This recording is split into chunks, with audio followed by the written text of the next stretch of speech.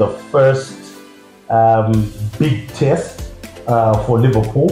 I think they've been idling along at the present moment. Look, not to say that they haven't played some good football, but they've been ambling along when it comes to the teams that they've been facing. Now here's a first big challenge against a side that's playing some really good football. 2 new managers within the Premier League. It's now the big test of how do you handle such a massive encounter. Generally, where do you think this one is going? Can I quote Pep on this one?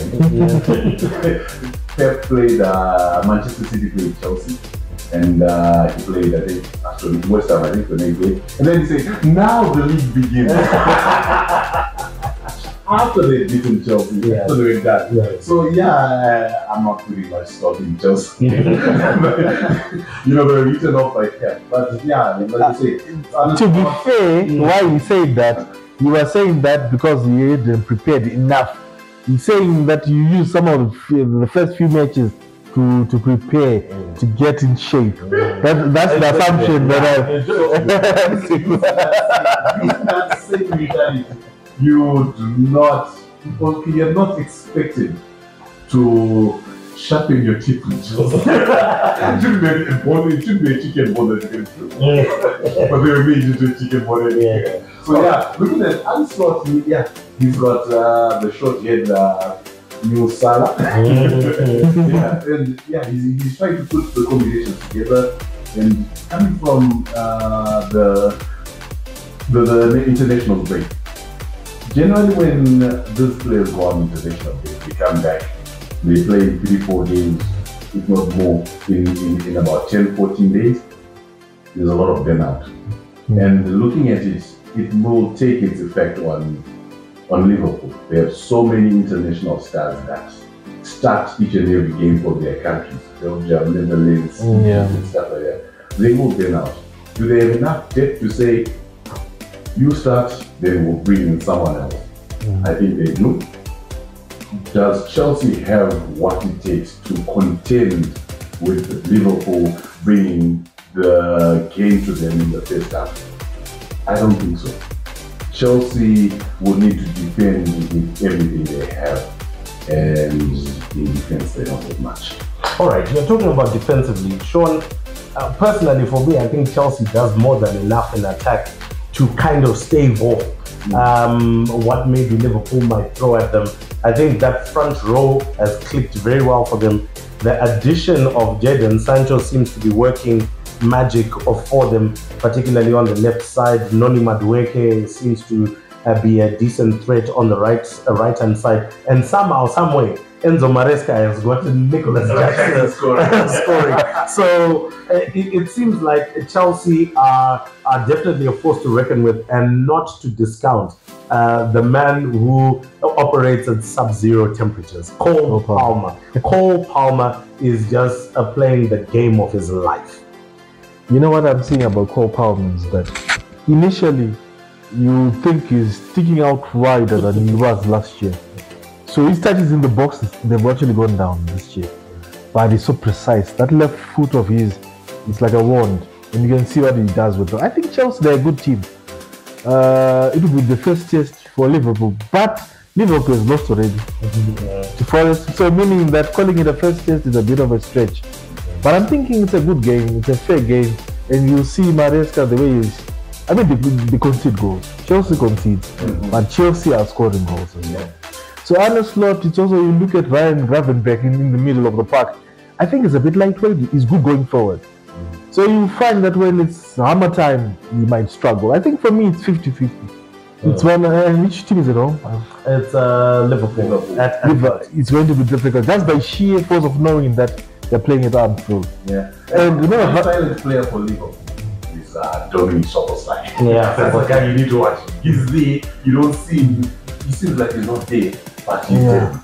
Yeah. But he might be started on the bench. So they've got enough depth there. So Virgil van Dijk didn't play the second match for the Netherlands. Mo Salah is going to play the second match. So in terms of match fitness, I think Liverpool are shading it just by being at home. I think they'll win it, but it should be a belt of an encounter. Yeah, look, okay, for me, I'll defend Chelsea. I want Chelsea to win. well, that comes from my rivalry, of course, with Liverpool as a Man United fan. But I think this is where I feel that Chelsea might have a little bit more. And you spoke about the midfield, which is where I was going to come into. I feel like as if Moises Caicedo has settled much more into that role in the middle of the park. He's really playing that role much better. Would say not a shade, maybe just a step lower than what a N'Golo Kante, a prime N'Golo Kante would do for Chelsea in the middle of the park there, especially when they won the title with Antonio Conte. He's really commanding that midfield. He's also lethal as well when he does carry the ball forward and allows the others to get into it. So I'm feeling that is where for Liverpool they'll have to be careful. Liverpool's challenge, in my own view, is that when you look at their midfield three, which most likely will consist of an Alexis McAllister, a Ryan Gravenberch, and give or take, it might be Dominic Szoboszlai. He might be in there, or maybe they might choose to go with another one, all depending how that one will go. My feeling is that all these three generally operate more as central midfielders and not necessarily that gritty defensive midfielder that they had, especially when they won the title in Fabinho. Fabinho was very much that person who would brush up the middle of the park and ensure that nobody was getting past into the defensive line. So that my general feeling will also be there. And then of course, let's not forget the defensive frailties of Trent Alexander-Arnold when he leaves that back at the back a little bit open there. That will be dangerous against someone like a Jadon Sancho. He will go there for days. A Cole Palmer will go there for days. You know why I don't think Trent will struggle against Sancho is that Sancho is not the quickest. Yeah. He needs time on the ball, Sancho.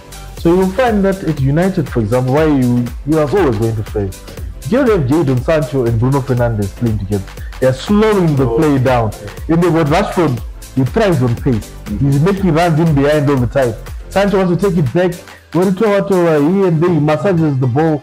So that way, Rashford is offside. So, but at Chelsea now, he's allowed to play that sort of football. So Trent likes players that are quick, that take him out of defense. So that you find that he struggles in terms of positionally. He doesn't know that he's a right back sometimes. But one thing about him is that going forward, he will more than makes up for it. He makes up for it. So my money is on Liverpool because I'm looking at the front line. The front line. Rather than, and I'm counting on Chelsea's defense to crumble. You got Luis Diaz, good goal scoring form. Diogo Jota, good goal scoring form. Salah is getting there. Darwin Núñez is there. You got these four guys that they can score. That combination, anyone can start with anyone, might, will, and okay, definitely somebody's going to score. So I'll give it to Liverpool. Come on, to make it 2-1. All right, 2-1. Liverpool? Yeah, 3-1 actually. 3-1. Cole Palmer is also off the back of a poor international break. How does it do on his psyche? Does it motivate him, or is he deflated? So that also, for Chelsea to win, Cole Palmer has to have the game of his life. Other than Palmer, I don't think Sancho can lift him to that level. Nicholas Jackson, if you rely on Nicholas Jackson, you're in trouble. If you look at it, Trent Alexander, Joe Gomez playing with Cole Palmer and Sancho for the Three Lions. So they know, okay, these guys are French players. They've been sitting on the bench for the Three Lions. These guys are starting. So that confidence that they can handle is there. So you can also count on those two guys. But you know what? Chelsea needs to defend. That's all I need to say. So a quote from Cucurella saying that he's being targeted. I don't know where he's getting that from. No one even remembers that he's the one that assisted the goal for his goal. Yeah, it's like.